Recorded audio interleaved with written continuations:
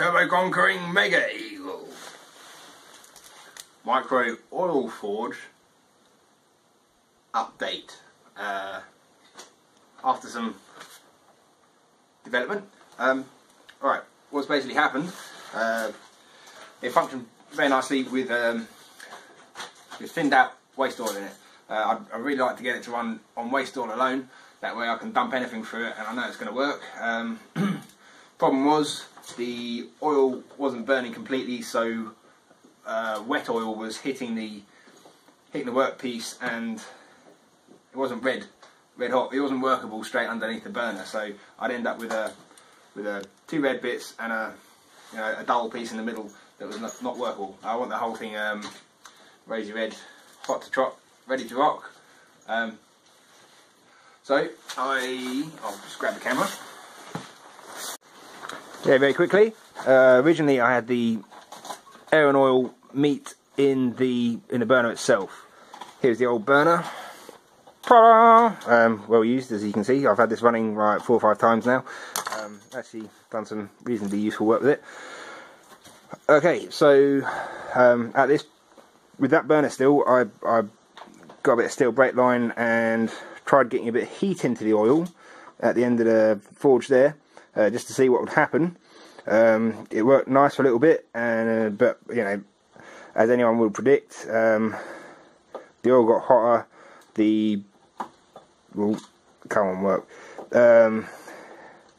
It started pumping more oil out as it was a little bit runnier, and the flame got bigger, the pipe got hotter, all the solder let go.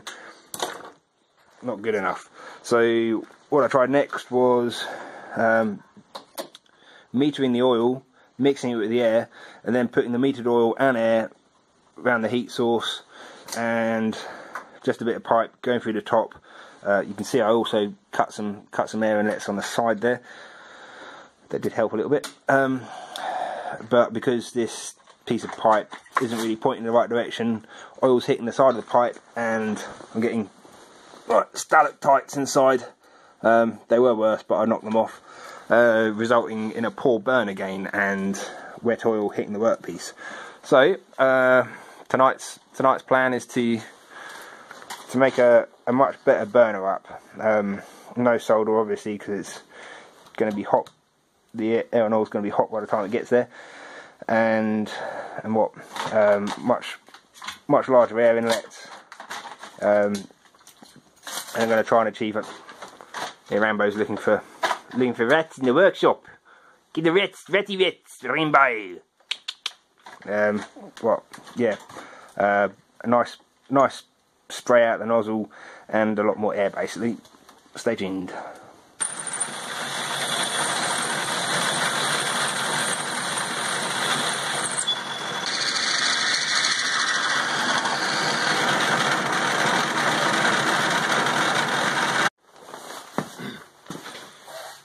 Right, where I'm at the minute, there's lumber hex. There's a step in there, if you can see it. That step sits on the outside of the pipe. That hole there is going to take a M12 bolt with the pipe running inside the bolt, and I'll machine the nozzle, the nozzle tip onto the end of the bolt. Reason for this, it's going to be a lot easier to make a nice pointy nozzle on the end of a bolt than it would be to produce it inside there. But also, I'm going to cut the air inlets, drill air inlets on each of these 6 sides, and I've got no idea where the nozzle wants to be in relation to those air inlets. So I'm hoping the air and oil, when they're going through the nozzle, are going to pull air in from the outside. Should work like a Bunsen burner, I suppose. But if I can wind this further up the bolt, then I can alter the position of the nozzle in relation to the air openings. Yeah.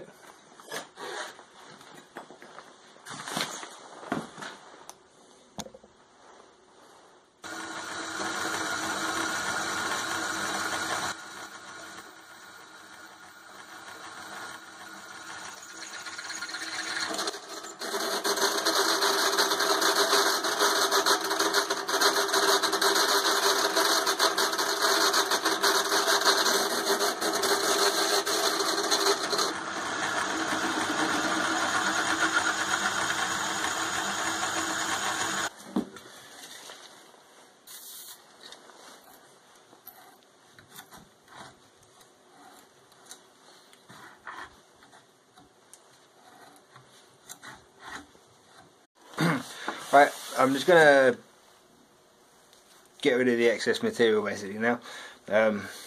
Something I've learnt through buggering up a lot of nearly finished work pieces. Right, I've got a thin wall now. I'm going to stick a bolt in there, otherwise if I jam a roughing bit into this thing too hard, the wall's going to collapse and the whole thing's going to get spat out the lathe. Snap my tool and bugger up the workpiece, but with a bit of thread in the back there, it can't collapse.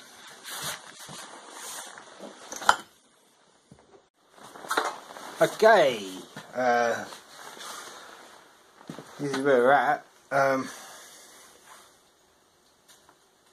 don't know, but I suppose that's the burner. M12 air inlets and a bit of a step there, bit of a shoulder. Sit on the pipe. This is the jet. Can you still call it a jet if it's got a big fucking 1.5 mil that hole is? Anyway, the idea is I can adjust it. Let me see if this is actually on the camera. Yeah, I can adjust the nozzle. See there, the nozzle's going up past the hole there, down again, up again, in relation to the air holes. So because obviously I don't want the oil and air coming out of these holes as it did a little bit before. Yeah, but we also want the air coming out of this nozzle to put as much air in through these holes as possible, so we get a complete burn. I'm just gonna stick the stick the pipe in there, put a set screw through the side of the bolt head to hold the pipe in place. I'm gonna have to use gunk to set the pipe in there. Then we'll fire it up and see what happens. Okay, here we go. Oh, you can't see it. The light's crap. Anyway, it's almost in danger of looking reasonably professional here. Yeah, that's it. Done. I'm gonna take it outside, find the dirtiest, shittiest oil I can, and fire it up. See what happens.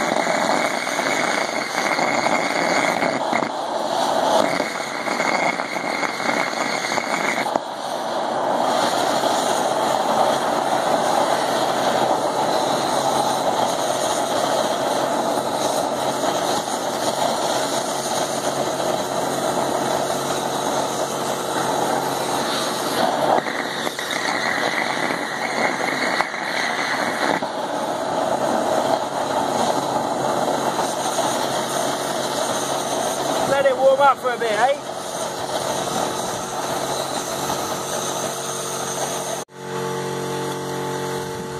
Had a complete and utter disaster. I think the jet got blocked, so I can't figure out whether it was solder that blocked it or a piece of debris from the oil. Pulled the pipe off, tried cleaning it out with a very small drill bit, and I've now snapped off the very small drill bit inside the jet. Not the jet, the metering orifice for the oil. So that's probably it for tonight. I have to make something else up and get back to you when it's working again, eh? Cheers. Bye.